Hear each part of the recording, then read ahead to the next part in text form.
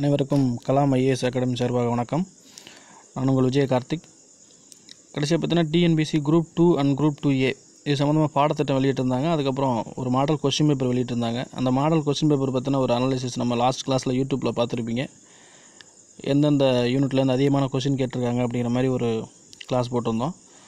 இப்போ பார்த்திங்கன்னா அந்த யூனிட் 8 அப்புறம் யூனிட் 9 இது ரெண்டுலேருந்து பார்த்திங்கன்னா அதிகமான கொஸ்டின் கேட்டிருக்காங்க. அதில் யூனிட் 8லேருந்து பார்த்திங்கன்னா தொல்லியல் தொடர்பான கண்டுபிடிப்புகள் அப்படின்னு ஒரு ஏரியா இருக்குது. அதில் பார்த்திங்கன்னா இப்போ கீழடி தொடர்பான ஆய்வுகள் என்னென்ன செஞ்சுருக்காங்க அது சம்மந்தமாக இப்போ நம்ம கிளாஸில் பார்ப்போம்.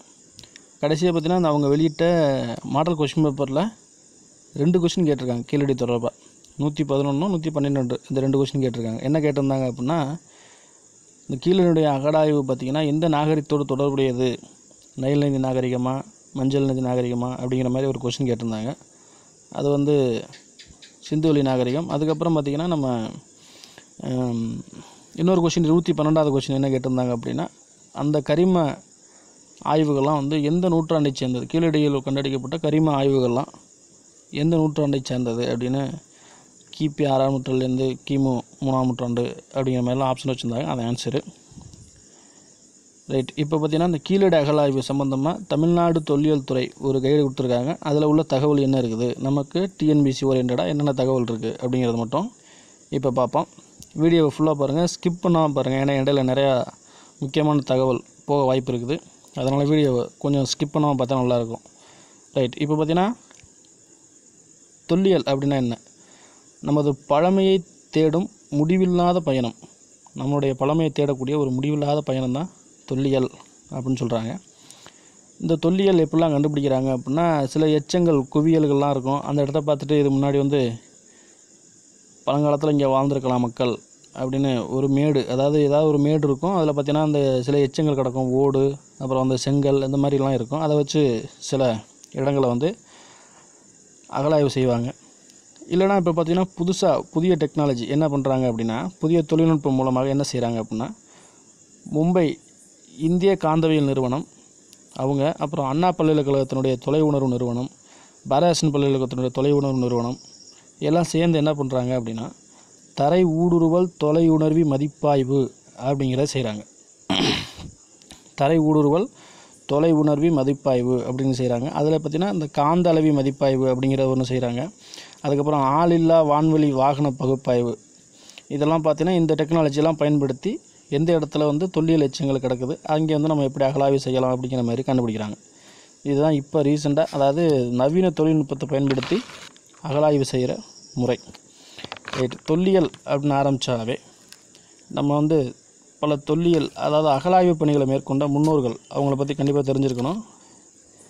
இந்திய தொல்லியலின் தந்தை அப்படின்னு சொல்லக்கூடியவர் யார் அப்படின்னா திரு அலெக்சாண்டர் கன்னிங்ஹாம். அவர் தான் வந்து இந்திய தொல்லியல் துறையினுடைய தந்தை அப்படின்னு சொல்கிறாங்க. இவர் மட்டும் இல்லாமல் ராபர்ட் ப்ரூஸ்புட்டு, அப்புறம் கர்சன் பிரபு, சர் ஜான் மார்ஷல் இவங்கெல்லாம் நம்ம தெரிஞ்சிருக்கோம். இவங்க எல்லாருமே வந்து அகழாய்வு பணியினுடைய முன்னோடிகள். ஓகேவா. இது வரைக்கும் பார்த்திங்கன்னா நமது தமிழ்நாடு தொல்லியல் துறை 40 இடங்களில் அகழாய்வு செஞ்சுருக்காங்க. அது என்னென்னு பார்த்திங்கன்னா நிறைய பிளேசஸ் கொடுத்துருக்காங்க. தமிழ்நாடு தொல்லியல் துறை இது வரைக்கும் பார்த்திங்கன்னா 40 இடங்களில் அகழாய்வு செஞ்சுருக்காங்க. பரிக்குளம், மாங்குடி, அப்புறம் நம்ம கோவலன்பொட்டல், பூம்புகார், அழகன்குளம், நிறைய இடங்களில் அகழாய்வு செஞ்சுருக்காங்க. இதுமாரி நிறைய இடங்கள் கொடுத்துருக்காங்க. கிட்டத்தட்ட 40 இடங்கள் இருக்குது. ரைட். இப்போ பார்த்திங்கன்னா இதான் கீழடி, நம்ம பார்த்துருப்போம். கீழடி எங்கே இருக்குது அப்படின்னு பார்த்திங்கன்னா, மதுரையிலிருந்து ஒரு 13 கிலோமீட்டர் தூரத்தில் இருக்குது கீழடி. அந்த கீழடி அது எப்படிப்பட்ட ஒரு இடம் பார்த்திங்கன்னா, அந்த கீழடி வந்து வைகை நதியிலிருந்து ஒரு 2 கிலோமீட்டர் தூரத்தில் அமைஞ்சிருக்கிற ஒரு ஊர். முன்னாடி நகரமாக இருந்திருக்குது.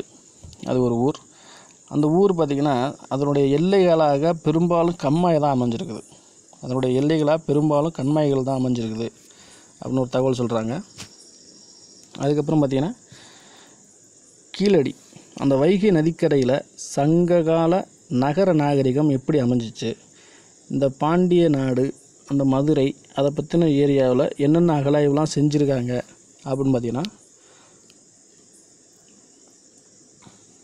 ஸ்ட்ரோபோ அப்படிங்கிற ஒரு ரோமானிய பயணி அவர் என்ன பண்ணியிருக்காருன்னா தன்னுடைய நூட்குறிப்பில் ரோமாபுரியில் அகஸ்டஸ் அப்படின்னு ஒருத்தர் ஆண்டுகிட்டு இருக்கும்பொழுது பாண்டிய மன்னருடைய தூதுவர் ஒருவர் அங்கே போயிருந்ததாக ஒரு தகவல் சொல்கிறார். அது ஒரு தகவலும். அப்புறம் பார்த்திங்கன்னா கிபி 75 பிளினி அப்படிங்கிறவர் பார்த்திங்கன்னா மதுரையை பற்றின சொல்லியிருக்காரு. அதுக்கப்புறம் கிபி 130 பார்த்திங்கன்னா தாலமி அவர் வந்து மதுரையை பற்றின தகவல்லாம் சொல்லியிருக்காரு. அதுக்கப்புறம் கௌடிலியர் அர்த்த சாஸ்திரத்தில் வந்து மதுரை மற்றும் அந்த மதுரையில் உள்ள முத்துக்கள், அது மட்டும் இல்லாமல் மஸ்லின் அப்படிங்கிற ஒரு ஆடையை பற்றியும் அவர் சொல்லியிருக்கார். கௌடிலியர் தனது அர்த்த சாஸ்திரத்தில் மதுரையை பற்றியும் மதுரை முத்துவோட சிறப்பை பற்றியும், அது இல்லாமல் மஸ்லின் அப்படிங்கிற ஒரு ஆடையை பற்றியும் அவர் சொல்லியிருக்கார். இது மட்டும் இல்லாமல் வானவியல் அறிஞரான வராகமிரர் அவர் என்ன சொல்கிறாருன்னா தன்னுடைய நூலில் பாண்டிய அரசு பற்றின குறிப்புகளும் எழுதி வச்சுருக்கார்.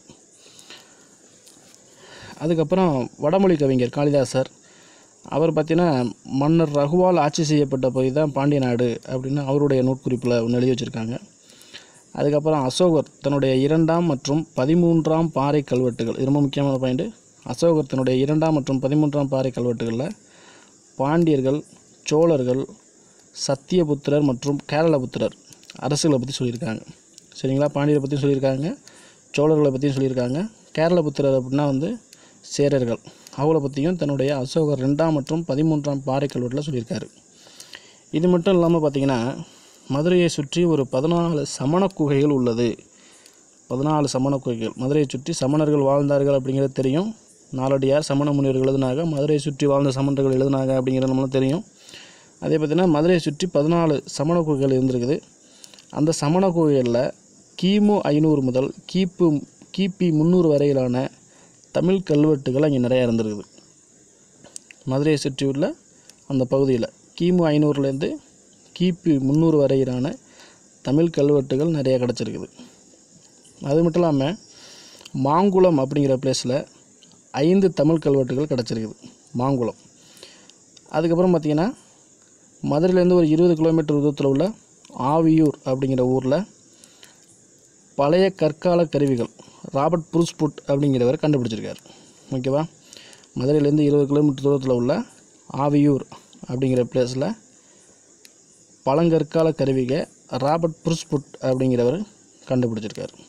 அந்த ராபர்ட் புருஸ்புட் இவர் தான் பார்த்திங்கன்னா பல்லாவரத்தில் வந்து கருவியை கண்டுபிடிச்சிருப்பார். அது தமிழ் புக்கில் இருக்கும், அதை பார்த்து தெரிஞ்சிருக்கும் உங்களுக்கு. அதுக்கப்புறம் பார்த்திங்கன்னா வைகை நதிக்கரையில் 1987 மேற்கொண்ட கல ஆய்வில் உத்தமபாளையம் வட்டம் அந்த பிளேஸில் உள்ள எல்லைப்பட்டி அப்படிங்கிற ஊரில் இரும்பு உருக்கும் தொழிற்கூடம் ஒன்று கண்டுபிடிச்சிருக்காங்க. ஓகே, இது ஒரு முக்கியமான பாயிண்ட்டு.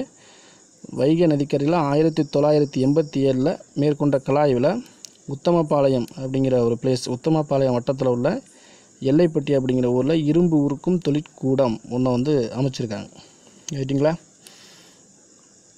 ஆமாம். இது எப்படி அகழாய்வு செய்கிறாங்க அப்படின்னா, இந்த பிளேஸ் எப்படி கண்டுபிடிச்சாங்க கீழடி அப்படின்னு பார்த்தீங்கன்னு வச்சுங்களேன். வைகையினோட 2 பக்கத்தில் உள்ள 2 நதிக்கரை, அதாவது நதியினுடைய 2 கரை பகுதியிலையும் 293 ஊர்கள் கலாய்வுக்கு எடுத்துக்கிறாங்க. சரிங்களா? 293 ஊர்களை கலாய்வுக்கு எடுத்துக்கிட்டு வரிசையாக செஞ்சு வரும்போது தான் இந்த கீழடி அகழாய்வு அப்படிங்கிறது வருது. அதுக்கப்புறம் பார்த்திங்கன்னா இந்தியா விடுதலைக்கு முன்னரே அலெக்சாண்டர் ரியா அப்படிங்கிறவர் என்ன பண்ணுறாருனா பெருங்கற்கால தாலி கண்டுபிடிக்கிறார். பெருங்கற்காலம் அப்படின்னு ஒரு காலம், அதில் பார்த்திங்கன்னா தாலியை கண்டுபிடிக்கிறார். எங்கே கண்டுபிடிக்கிறாருனா பறவை அப்படிங்கிற பிளேஸ்லையும் அனுப்பானடி அப்படிங்கிற 2 இடத்துல பார்த்திங்கன்னா தாலிகளை கண்டுபிடிக்கிறார். பெருங்கற்கால காலத்தை சேர்ந்த தாலி கண்டுபிடிக்கிறார். அதுக்கப்புறம் பார்த்திங்கன்னா வைகை நதி கடலில் கலக்கக்கூடிய அழகன்குளம் அப்படிங்கிற பிளேஸ் தான் துறைமுக பகுதியாக இருந்தது. பாண்டியர்களுடைய துறைமுக பகுதியாக அந்த காலத்தில் இறங்குச்சு அப்படின்னு ஒரு அகழாய்வில் கண்டுபிடிச்சிருக்காங்க. ரைட்டுங்களா? மொத்தம் கீழடி பார்த்திங்கன்னா ஒரு 110 ஏக்கர். அந்த இடத்துல தான் ஒரு 4 கட்டம். நான் ஏற்கனவே பார்த்திங்கன்னா 2014 to 15 அது ஒரு கட்டம், 2015 to 16 அது ஒரு கட்டம், 2016 to 17 அது ஒரு கட்டம். இது மொத்தம் 3 கட்டங்கள், 3 கட்ட அகழாய்வு செஞ்சுருக்காங்க. இந்த 3 கட்ட அகழாய்வு செஞ்சது யாருன்னா, மத்திய தொல்லியல் துறை மூலமாக பெங்களூர் பிரிவு அகழாய்வு, பெங்களூரில் உள்ள அந்த டீம் தான் வந்து அகழாய்வு செஞ்சுருக்காங்க 3 கட்ட அகழாய்வு. ஆனால் அதுக்கப்புறம் 4ஆம் மற்றும் 5ஆம் கட்ட அகழாய்வு இருக்குது பார்த்தீங்களா, 2017 to 18 4ஆம் கட்டம், 2018 to 19 5ஆம் கட்டம். இந்த 2 கட்டம் 4 மற்றும் 5ஆம் கட்ட அகழாய்வு மட்டும்தான் தமிழ்நாடு தொல்லியல் துறையால் மேற்கொள்ளப்பட்டது. ஓகேவா? அதில் பார்த்திங்கன்னா அந்த 4ஆம் கட்ட அகழாய்வில் ஒரு 5820 பொருட்கள் கிடச்சிருக்குது. சரிங்களா? 5820 பொருட்கள் கிடச்சிருக்குது. செங்கற் கட்டுமானம், அப்புறம் அந்த சுடுமண் உரை கிணறு, ரொம்ப முக்கியமான ஒரு விஷயம் அது. செங்கற் கட்டுமானமும் சுடுமண் உரை கிணறு, அப்புறம் அந்த கூரை ஓடெல்லாம் அப்போவே பார்த்தீங்கன்னா வீடுகள்லாம் வந்து ஓட்டு வீடு அந்த மாதிரி செஞ்சுருக்காங்க, அதெல்லாம் வந்து செஞ்சுருக்காங்க. அப்போ இதுலேருந்து என்ன தெரிய வருதுன்னா, பண்டைய பண்பாடு அப்படிங்கிறது ரொம்ப சிறப்பாக வாழ்ந்துருக்காங்க அப்படிங்கிற மாதிரியான தகவல்லாம் இருக்குது. சரிங்களா? இந்த வைகை நதிக்கரையில் நகர நாகரிகத்துக்கான சான்றுகள் என்னென்ன, நகர நாகரிகம் தான் இங்கே இருந்துச்சு அப்படிங்கிறாங்க. அதுக்குண்டான சான்றுகள் என்னென்ன இருக்குன்னா, கரிம பகுப்பாய்வு செய்கிறாங்க. சரிங்களா? அதை பற்றி நான் பின்னாடி பார்ப்போம். கரிம பகுப்பாய்வு செய்கிறாங்க. அதில் வந்து 2600 ஆண்டுகள் பழமை வாய்ந்த நாகரிகம் அப்படின்னு சொல்கிறாங்க. கட்டுமான அமைப்புகள், அப்புறம் எழுத்தறிவு பெற்ற சமூகம், கைவினை தொழில்கள்லாம் சிறந்து விளங்குறாங்க. இதனாலேயே பார்த்திங்கன்னா வைகை நதிக்கரையிலோட நகர நாகரிகம் இருந்துச்சு அப்படிங்கிறதுக்கு இதெல்லாம் ஒரு சான்றுகளாக அமையுது. அது மட்டும் இல்லாமல் அந்த நகர நாகரிகம் எப்படி இருந்துச்சு அப்படின்னா, செங்கல் கட்டுமானம், தொழில்கூடம் இருந்திருக்குது, வணிகம் இதெல்லாம் செஞ்சுருக்காங்க இங்கே. அதனால் வந்து இது ஒரு நகர நாகரிகமாக திகழுது. ரைட்டுங்களா? அதுக்கப்புறம் வேளாண் சமூகம், அந்த கீழடி அகழாய்வில் கிடைச்ச வேளாண் தொடர்பான, அதாவது வேளாண்மை தொடர்பான சில குறிப்புகள் என்னென்ன கிடச்சிருக்கு அப்படின்னு பார்த்திங்கன்னா, ஒரு 70 எலும்புகள் கிடச்சிருக்கு நமக்கு. கீழடி அகழாய்வில் ஒரு 70 எலும்புகள் கிடச்சிருக்குது. அந்த 70 எலும்பு துண்டுகளை என்ன பண்ணியிருக்காங்க அப்படின்னா, ஒரு ஆய்வுக்கூடத்துக்கு அனுப்பியிருக்காங்க, பூனே. சரிங்களா? புனேயில் உள்ள முதுகலை மற்றும் ஆராய்ச்சி நிறுவனம் டெக்கான் கல்லூரி அப்படிங்கிற பிளேஸுக்கு அனுப்பியிருக்காங்க. அவங்க வந்து ஆய்வு செஞ்சு அது எந்த காலத்தை சார்ந்தது, அதில் என்னென்ன விலங்குகள், எந்தெந்த விலங்குகளோட எச்சம் அப்படிங்கிறத அவர் கரெக்டாக சொல்லுவாங்க. அதில் குறிப்பாக அது சொன்னதில் என்ன சொல்லியிருக்காங்க அப்படின்னா, திமிலுள்ள காளை, அப்புறம் எருமை, வெள்ளாடு, கலைமான், காட்டுப்பன்றி மற்றும் மயில், இதனுடைய எலும்புகள் தான் அந்த மாதிரி சொன்னோம்ல ஏற்கனவே 70 எலும்பு துண்டுகள் அனுப்பியிருக்காங்க. புனேயில் உள்ள முதுகலை மற்றும் ஆராய்ச்சி நிறுவனமான டெக்கான் கல்லூரி அப்படிங்கிற பிளேஸுக்கு அனுப்பியிருக்காங்க. அதில் பார்த்திங்கன்னா அவங்க கண்டுபிடிச்சி சொன்னதில் திமிலுள்ள காளை, எருமை, வெள்ளாடு, கலைமான், காட்டுப்பன்றி மற்றும் மயில், இதெல்லாம் வந்து அந்த எலும்பு துண்டுகளோட, அதாவது இந்த விலங்குகளுடைய எலும்பு துண்டுகள் தான் அதுதான் அப்படின்னு சொல்லியிருக்காங்க. ரைட்டா?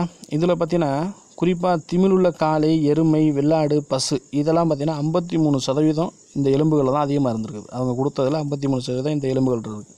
இப்போ இதுலேருந்து என்ன தெரிய வருதுன்னா, வேளாண்மைக்கு இதெல்லாம் பயன்பட்டுருக்காங்க அப்படின்னு சொல்ல வர்றாங்க.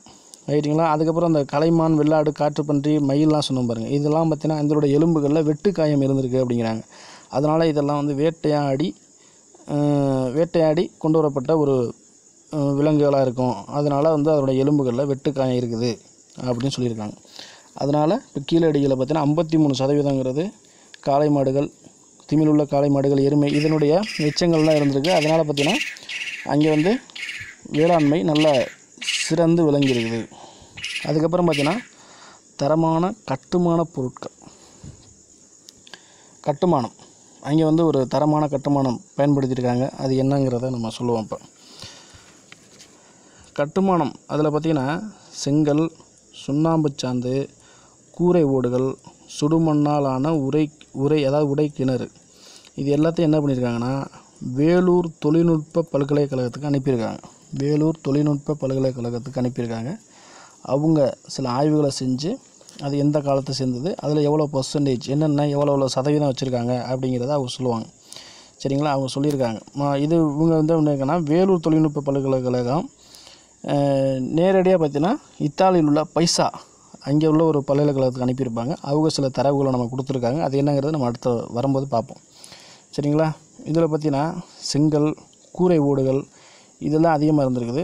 80% அதிகமான சிலிக்கான் பார்த்திங்கன்னா 80% இருந்திருக்குது. அதுக்கப்புறம் பிணைப்புக்காக 7% சுண்ணாம்பு வச்சுருக்காங்க, 7%. சரிங்களா, 7% சுண்ணாம்பு இருந்திருக்குது.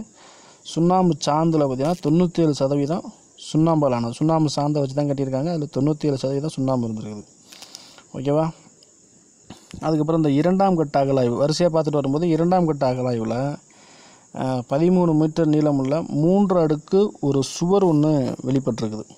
சரிங்களா. இதுதான் நம்ம ஏற்கனவே பார்த்தது. செங்கல் மற்றும் கூரை ஓடுகளில் 80% சிலிக்கா மற்றும் 7% சுண்ணாம்பு கலவை. சுண்ணாம்பு சாந்தில் 97% சுண்ணாம்பு இருந்திருக்குது. ஓகேவா. அதுக்கப்புறம் வந்து இந்த 2ஆம் கட்ட அகலாய்வு செய்யும் பொழுது ஒரு சுவர் ஒன்று கிடச்சிருக்குது. அதை பார்த்திங்கன்னா 13 மீட்டர் நீளத்தில் இருக்குது அந்த சுவரனுடைய செங்கல் அப்படிங்கிற அளவு பார்த்திங்கன்னா 38, அதாவது 38 × 23 × 6 அந்த சைஸ்லையும் 38 × 26 × 6 அந்த சைஸ்லேயும் கிடச்சிருக்கு. அதனுடைய செங்கல் பார்த்திங்கன்னா இந்த செங்கல் அதோடைய அளவுகள் அதான் சொல்கிறாங்க. சரிங்களா. 38 × 23 × 6 அப்படி கிடச்சிருக்குது. இன்னொன்று பார்த்தீங்கன்னா 38 × 26 × 6 அப்படின்னு கிடச்சிருக்கு. இதில் என்னென்னா 38 அப்படிங்கிறது லென்த்து. சரிங்களா. நீளம் 38, 23ங்கிறது அகலம், 6 அப்படிங்கிறது அதனுடைய தடிமம். சரிங்களா. இப்போ ரெண்டு சைஸாக கிடச்சிருக்குது. நீளம் பார்த்திங்கன்னா ரெண்டு சைஸுக்குமே நீளம் ஒன்றா தான் இருக்குது, 38 தான் இருக்குது. தடிமன்னு 2 சைஸுக்குமே 6 தான் இருக்குது. ஆனால் அந்த அகலம் மட்டும்தான் ஒரு சைஸுக்கு 23ஆகவும் இன்னொரு சைஸுக்கு 26ஆகவும் இருக்குது. சரிங்களா. அதுக்கப்புறம் பார்த்திங்கன்னா இது இந்த அளவு பார்த்திங்கன்னா இந்த இங்கே கீழடியில் கிடச்சிருக்க அந்த செங்கலுடைய அளவுகள் பெரும்பாலும் சங்க காலத்தினுடைய நிறையா இடத்துல அகலாய்வு செஞ்சுருப்பாங்க பார்த்தீங்களா.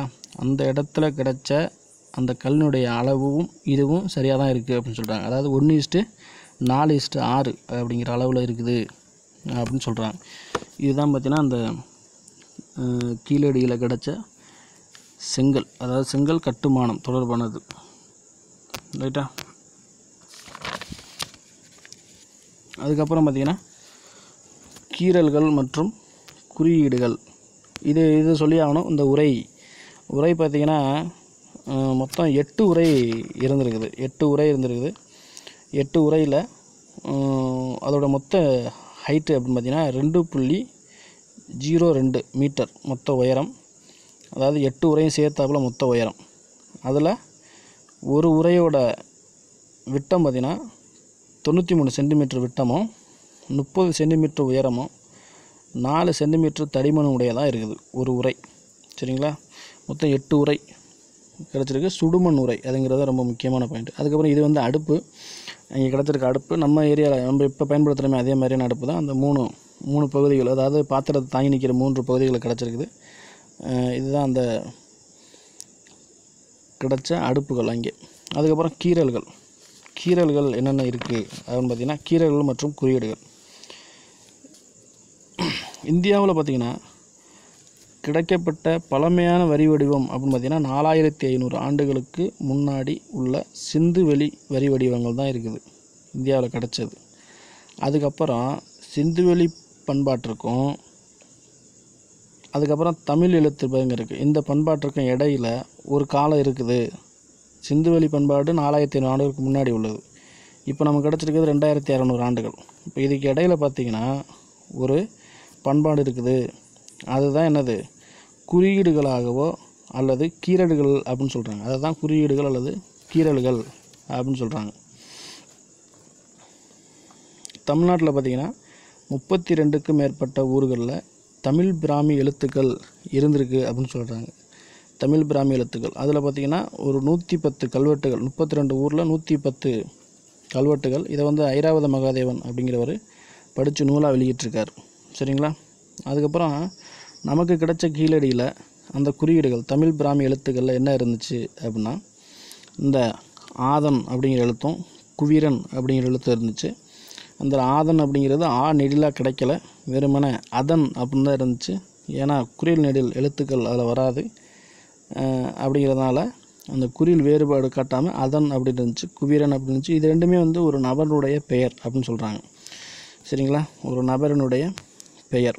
இது எல்லாமே தான் வந்து அந்த கீறல்கள் குறியீடுகள் அங்கே கிடைக்கப்பட்ட இதுதான் வந்து குறியீடுகள். சரிங்களா. இது வந்து தமிழ் பிராமி எழுத்துக்கள்.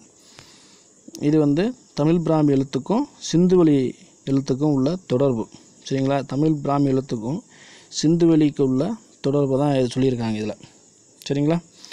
அதுக்கப்புறம் எழுத்தறிவு, பானை ஓடுகளில் எழுத்தறிவு. ரைட், இது ரொம்ப முக்கியமான ஒரு இடம். அந்த நம்ம பார்த்தீங்கன்னா அந்த ஆதன் குவிரன் அப்படிலாம் இருந்துச்சு, ஆட்பெயர்கள் அதான் சொல்லிட்டோமா. அப்போ இதில் என்ன வராங்கன்னா, ஒரு பானை செய்கிறாங்க அப்படின்னா பானை செஞ்ச உடனேமே அதை சுடுறதுக்கு முன்னாடியே அதை எழுதி வச்சுருப்பாங்க. அதுக்கப்புறம் பானை சுட்டுட்டாங்க அப்படின்னா அது மேலே அதை எழுதுவாங்க. அப்படின்னா அப்போ பானை செய்கிறவங்க மட்டும்தான் வந்து எழுத படிக்க தெரிஞ்சவங்களாம் இருந்திருப்பாங்க அப்படின்னு நம்ம ஒரு யூகத்துக்கு வரலாம். ஆனால் இவங்க கீழடியில் என்ன சொல்கிறாங்க அப்படின்னு பார்த்திங்கன்னா, பானை தயாரிக்கப்பட்டது ரொம்ப காலத்துக்கு அப்புறமும் அதில் வந்து மாற்றி மாற்றி பேர் எழுதியிருக்காங்க. இப்போ ஒருத்தவங்க வாங்கிட்டு போகிறாங்கன்னா அதில் அவங்க பேர் எழுதிக்கிறது, அப்போ இன்னொருத்தவங்க வாங்கிட்டு போனால் அதில் அவங்க பேர் எழுதிக்கிறது, இப்படி பானை முழுக்க அதனுடைய பேர் எழுதி வச்சதுனால அப்போ தமிழ் சமூகம் கிமு 6ஆம் நூற்றாண்டில் எழுத்தறிவு பெற்ற ஒரு சமூகமாக விளங்கியதற்கு சான்றுகள் தான் இதெல்லாம். ரைட்டா, எல்லாருமே எழுத்தறிவு பெற்றவர்களாக இருந்திருக்காங்க. அதுக்கப்புறம் அந்த பானை தொழில் இது பார்த்திங்கன்னா, இந்த பானை அப்படிங்கிறது அவங்க உள்ளூர்லேயே தொழில் கூட அமைச்சு செஞ்சுருக்காங்க. இது எதன் மூலம் தெரிய வருது அப்படின்னு பார்த்திங்கன்னா, ஒரே இடத்துல பார்த்திங்கன்னா அந்த கீழடி அகழ்வாய்வில் ஒரே பிளேஸில் ஒரு 4 மீட்ரு, அந்த இடத்து 4 மீட்ரு அளவுக்கு பானை குவியல்கள்லாம் நிறையா இருந்திருக்குது. அதன் மூலம் என்ன சொல்கிறாங்க அப்படின்னா, தொழிற்சாலைகள் அங்கே உள்ளூரில் இருந்திருக்க வாய்ப்புகள் இருக்குது அப்படின்னு சொல்கிறாங்க. இது மட்டும் இல்லாமல் கருப்பு சிகப்பு நிற பானைகள்லாம் இருந்திருக்குது அப்படின்னு சொல்கிறாங்க. அந்த கருப்பு சிகப்பு அப்படி உருவாகிறதுக்கு என்ன காரணம் அப்படின்னு பார்த்திங்கன்னா, இந்த சிகப்பு நிறத்தில் வரணும் அப்படின்னா இரும்பு இருக்குது பார்த்திங்களா, இரும்பினுடைய தாது ஆமடைட் அப்படின்னு சொல்லுவோம்ல, அதை பயன்படுத்தி தான் அந்த நிறம் சிகப்பு நிறத்தை கொண்டு வந்திருக்கதாகவும், கருப்பு நிறத்திற்கு கரி அதை பயன்படுத்தியிருக்காங்க. இதில் ஒரு முக்கியமான தகவல் என்னென்னா, 1100 டிகிரி செல்சியஸ் வெப்பநிலையில் சுட வச்சாதான் இந்த நிறத்துக்கு மாறும், சிகப்பு நிறத்துக்கு மாறும் அப்படின்னு சொல்கிறாங்க. அப்போ அந்த அளவுக்கு பார்த்திங்கன்னா டெக்னாலஜி ஏதோ பயன்படுத்தியிருக்காங்க. 1100 டிகிரி செல்சியஸ் வெப்பநிலைக்கு கொண்டு வரணும் அப்படிங்கிறது ஒரு சாதாரண விஷயம் இல்லை, சரிங்களா. 2 வகையான பானை கிடச்சிருக்கு, கருப்பு சிகப்பு நிற பானைகள் கிடச்சிருக்கு. 1100 டிகிரி செல்சியஸ் வெப்பநிலை பயன்படுத்தியிருக்காங்க. உள்ளே பானைகள்லாம் செஞ்சுருக்காங்க. இதான் இங்கே கிடைத்த பானை ஓட்டு குவியல்கள், ஓகேவா. அது மட்டும் இல்லாமல் அந்த பானை ஓட்டில் வண்ணம் தீட்டுறது, சில அவங்களுக்கு உண்டான டிசைன்ஸ் ஏதாவது போடுறது, அந்த மாதிரியான பயன்பாட்டெலாம் இதெல்லாம் செஞ்சு வச்சுருக்காங்க, அவங்களே செஞ்சுருக்காங்க. அதுக்கப்புறம் நெசவு தொழில் ரொம்ப முக்கியமாக இங்கே விளங்கியிருக்குது. அது என்ன பார்த்திங்கன்னா, அங்கே கிடச்ச தக்களி அப்படின்னு சொல்லக்கூடியது அதுலேருந்து தான் கிடச்சிருக்காங்க. அதுலேருந்து தான் தெரிய வருது இங்கே வந்து நெசவு தொழில் நடைபெற்றிருக்குது அப்படின்னு சொல்கிறாங்க, சரிங்களா. மொத்தம் வந்து 10 அந்த தக்களி அப்படிங்கிற ஒரு பொருளை வந்து 10 எடுத்திருக்காங்க. அப்புறம் அது முடிச்சதுக்கப்புறம் அந்த நெசவு செஞ்சதுக்கப்புறம் அதில் வந்து துணியில் வந்து ஒரு உருவம் வரைகிறதுக்காண்டி எலும்பு, அதை வந்து கூர்மையான எலும்பை பயன்படுத்தியிருக்காங்க. எலும்பு தூரிகை அப்படின்னு சொல்கிறாங்க, சரிங்களா. அது பார்த்திங்கன்னா ஒரு 20 எலும்பு தூரிகைகள் கண்டுபிடிச்சிருக்காங்க, ஓகேவா. தக்களி அப்படிங்கிறது ஒரு 10 எடுத்திருக்காங்க. அதுக்கப்புறம் இந்த தூரிகை அது எத்தனைன்னா 20 எடுத்திருக்காங்க. அது மட்டும் இல்லாமல் தறியில் வந்து தொங்க விடுறதுக்கான அந்த குண்டு, அதாவது சுடுமணால் ஆன குண்டுகள், அப்புறம் செம்பிலான ஊசிகள், இதெல்லாம் வந்து அந்த கீழடியில் எடுத்திருக்காங்க. இதான் நெசவுக்கு பயன்படுத்தப்பட்ட அந்த தக்களி அப்படிங்கிறது சுடுமணில் செஞ்சுருக்காங்க. உள்ளே வந்து ஒரு நூல் போகிற அளவுக்கு இருக்கும், சரிங்களா. ஒரு உருண்டையாக இருக்கும், உள்ளே நூல் போகிற அளவுக்கு இருக்கும். இதுதான் பார்த்திங்கன்னா அந்த தூரிகை, அதாவது எலும்பு தூரிகை வரைஞ்சி, அதாவது துணி செஞ்சதுக்கப்புறம் அதில் வந்து ஏதாவது உருவம் வரையணும் அப்படின்னா இதை வச்சு கூர்மையான தூரிகை அப்படின்னு சொல்கிறாங்க. இதை வந்து பயன்படுத்தியிருக்காங்க. இதுதான் தக்களி, சரிங்களா. அதுக்கப்புறம் வாழ்வியல் முறை எப்படி வந்து அங்கே வாழ்வியல் முறை இருந்திருக்கு அப்படின்னு பார்த்தீங்கன்னா, அந்த அரவைக்கல், மண் குடுவை, தந்தத்தில் செய்யப்பட்ட சீப்பு, இந்த மாதிரிலாம் வச்சுருக்காங்க. அன்றாட பயன்பாட்டுக்குள்ள கல், இதெல்லாம் தந்தத்தால் செய்யப்பட்ட சீப்பு, இதெல்லாம் வாழ்வியல் முறை நல்லா தான் இருந்திருக்கு அவங்களுக்கு. வேளாண்மை, கால்நடை வளர்ப்பு, இதெல்லாம் வந்து முதன்மையான தொழிலாக வச்சுருந்துருக்காங்க. அதுக்கப்புறம் வந்து தங்கத்தாலான அணிகலன்கள், தொங்கட்டம் அதெல்லாம் பயன்படுத்தியிருக்காங்க. தங்கத்தாலான அணிகலன்கள், தங்கத்தாலான 7 ஆபரண துண்டுகள் நமக்கு கிடச்சிருக்குது, சரிங்களா. தங்கத்தாலான 7 ஆபரண துண்டுகள் கிடச்சிருக்குதா தகவல் சொல்கிறாங்க. அதுக்கப்புறம் செம்பு, அதில் அணிகலன் கிடச்சிருக்குது. 4000த்திற்கு மேற்பட்ட கல் மணிகள், அப்புறம் சங்கு வளையல்கள், தந்த வளையல்கள், பளிங்குக்கல், இதெல்லாம் நிறைய பொருள் கிடச்சிருக்காங்க. அப்போ இதெல்லாம் வச்சு பார்க்கும்போது நல்ல வளமையான ஒரு வாழ்க்கையாக தான் இருந்திருக்குது, சரிங்களா. இதான் பார்த்திங்கன்னா அந்த கண்ணாடி, அவங்க பயன்படுத்தின படிகங்கள். வாழ்வியல் முறைக்கு பார்த்திங்கன்னா அந்த மணிகள், அங்கே கிடச்ச மணிகள், இதெல்லாம் வந்து வாழ்வியல் முறை. அப்போ கீழடியில் வாழ்வியல் முறை எல்லாம் தான் இருந்திருக்கு. அந்த பொத்தான் பாருங்கள், தங்கத்தாலான பொத்தான்கள் நல்ல முறையில் இருந்திருக்கு. அதுக்கப்புறம் விளையாட்டு, பொழுதுபோக்கு. விளையாட்டு, எல்லா மனிதனும் விளையாட்டு பொழுதுபோக்கு அப்படின்னு ஒன்று இந்த காலத்தில் இருக்கிற மாதிரியும் அப்போவும் பயங்கரமாக இருந்திருக்கு. அதில் என்னென்னு பார்த்திங்கன்னா விளையாட்டு பொருட்கள், சுடுமண்ணால் செய்யப்பட்ட பெரும்பாலான பொருட்கள், விளையாட்டு பொருட்கள் சுடுமண்ணால் செஞ்சுருக்காங்க. பெண்கள் விளையாடுறதுக்கு பார்த்திங்கன்னா நம்ம அந்த வட்டச்சில் அப்படிங்கிறது இருந்திருக்கு. பெண்கள் விளையாடுறதுக்கு வட்டச்சில், இந்த இதுதான் பார்த்திங்கன்னா வட்டச்சில், அது இருந்திருக்குது. அது வந்து ஒரு 237 வட்டச்சில் எடுத்திருக்காங்க. அப்புறம் தாய விளையாட்டுக்கு உண்டான பகடைகள், சரிங்களா, தாய விளையாட்டுக்கு வந்து இருக்குது, தாய விளையாட்டுக்கான பகடைகள் இதெல்லாம் இருந்திருக்குது. அப்புறம் பெரியவர்கள் வந்து விளையாடுற மாதிரி இந்த சதுரங்கம், அந்த மாதிரி பெரியவங்க விளையாடுற மாதிரி சதுரங்கள் அதெல்லாம் இருந்திருக்கு. பெண்கள் விளையாடுறதுக்கு வந்து வட்டச்சில் இருந்திருக்கு. பெரியவங்க விளையாடுறதுக்கு சதுரக்காய்கள் அதெல்லாம் பயன்படுத்தியிருக்காங்க. சரிங்களா? ஆமாம், விளையாட்டு. அப்புறம் சிறியவர்கள் வந்து பார்த்திங்கன்னா இந்த வண்டி, சின்ன வண்டி, இந்த மாதிரி இழுவை வண்டி, கயிறு மூலம் கட்டி இழுக்கிறதுக்கு உண்டான வண்டிகள், இதெல்லாம் பார்த்திங்கன்னா செஞ்சு வச்சுருக்காங்க. இதெல்லாம் பார்த்திங்கன்னா விளையாட்டு. ஓகேவா? அதுக்கப்புறம் வணிகம் அப்படிங்கிறது நம்ம வடமேற்கு இந்தியா அப்படின்னு சொல்லக்கூடிய மகாராஷ்டிரம், குஜராத் போன்ற பகுதியில் பரவலாக காணப்படக்கூடிய அகேட் அப்படிங்கிற ஒரு சூது பவளம், அகேட் மணிகள், சூது பவளம், இதெல்லாம் வந்து இங்கே கிடச்சிருக்குது அப்படின்னு சொல்கிறாங்க. அப்புறம் ரோம் நாட்டில் உள்ள ரவுலட்டட் அப்படிங்கிற ஒரு சாயம் கொண்ட ஒரு பானை, அதெல்லாம் கிடச்சிருக்குது. இது மூலம் என்ன சொல்கிறாங்க அப்படின்னா வணிகம், அதுலேயும் வந்து நம்ம கீழடியில் உள்ளவங்க வணிகம் வந்து வெளிநாட்டில் உள்ளவங்களோடையும் ரோம் போன்ற வெளிநாடுகளோடையும், அது மட்டும் இல்லாமல் வடமேற்கு இந்தியாவிலையும் வணிகம் செஞ்சுருக்காங்க அப்படின்னு சொல்ல வர்றாங்க. இது மட்டும் இல்லாமல் இலங்கை, ஜாவா இந்த மாதிரி தீவுகளையும் வணிகம் செஞ்சுருப்பாங்க. ரைட்டுங்களா? அதுக்கப்புறம் வந்து சுடுமண் உருவங்கள். சுடுமண் உருவம் பார்த்திங்கன்னா 13 மனித உருவங்கள் கிடச்சிருக்குது, 3 விலங்கு உருவங்கள் கிடச்சிருக்குது, 650க்கும் மேற்பட்ட விளையாட்டு பொருட்கள் கிடச்சிருக்குது. ஓகேவா? 13 மனித உருவங்கள், 3 விலங்கு உருவங்கள், 650க்கும் மேற்பட்ட விளையாட்டு பொருட்கள் கிடச்சிருக்குது, 35 காதணிகள், காதல் அணியக்கூடிய 35 இது கிடச்சிருக்குது. ஓகேவா? இதுதான் வந்து சுடுமண் உருவங்கள், இதுதான் மனித உருவங்கள், அதெல்லாம் கிடச்சிருக்குது. ஓகேவா? ரைட். அதுக்கப்புறம் அந்த இதுதான் ரொம்ப முக்கியமாக உள்ளது. மொத்தம் 3 வகையான ஆய்வுகள் செஞ்சுருக்காங்க. ஒன்று வந்து கரிம ஆய்வு அப்படிங்கிறது அமெரிக்கா நாட்டில் உள்ள ஃப்ளோரிடா மாகாணம், அங்கே உள்ள பீட்டா பகுப்பாய்வு அப்படிங்கிறதுல தான் கொடுத்துருப்பாங்க. இது வந்து கரிம பகுப்பாய்வு, அது செய்கிறதுக்கு பயன்படக்கூடியது. அதுக்கப்புறம் வந்து நம்ம இத்தாலி பைசா பல்கலைக்கழகத்தில் வந்து புவி அறிவியல் துறை பானை ஓடுகள் பகுப்பாய்வு செய்வாங்க. அதுக்கப்புறம் நம்ம ஏற்கனவே சொன்ன வந்து புனேயில் உள்ள முதுகலை மற்றும் ஆராய்ச்சி நிறுவனம், டெக்கான் கல்லூரி எலும்பு துண்டுகள் பகுப்பாய்வு, இது 3 ரொம்ப முக்கியம். சரிங்களா? இதில் ஃபஸ்ட்டில் பார்த்திங்கன்னா நம்ம அந்த கரிம பகுப்பாய்வு அப்படிங்கிறது பார்த்திங்கன்னா ஒரு 6 பொருளை கொடுத்து விடுவாங்க. 6 பொருளை அமெரிக்காவுக்கு கொடுப்பாங்க. அந்த அமெரிக்காவில் வந்து அந்த 6 பொருளை தான் ஆய்வு செஞ்சுட்டு இந்த நூற்றாண்டை சேர்ந்தது அப்படிங்கிற மாதிரி அவங்க வந்து நமக்கு ஒரு அறிக்கை கொடுப்பாங்க. சரிங்களா? ஆமாம். அதுக்கப்புறம் இது எல்லாமே கண்டுபிடிச்ச டீம் இவங்க தான் வந்து மிஸ்டர் உதயச்சந்திரன் ஐஏஎஸ். ஓகேவா? ரைட்டு, இதெல்லாம் பார்த்துக்குங்க. கீழடி தமிழ் பண்பாட்டின் வேர்களை தேடி தமிழ்நாடு அரசு தொல்லியல் துறை. ரைட்டு. இப்போ வந்து ஒரு முக்கியமான தகவல் என்ன அப்படின்னா, இதுதான் ஒரு முக்கியமான தகவல். கீழடியில் வந்து அகழாய்வு செஞ்சாங்க. ரைட்டு. அந்த அகழாய்வு அப்படிங்கிறது ஒரு மொத்தமாக நடந்த ஒரு விஷயம்.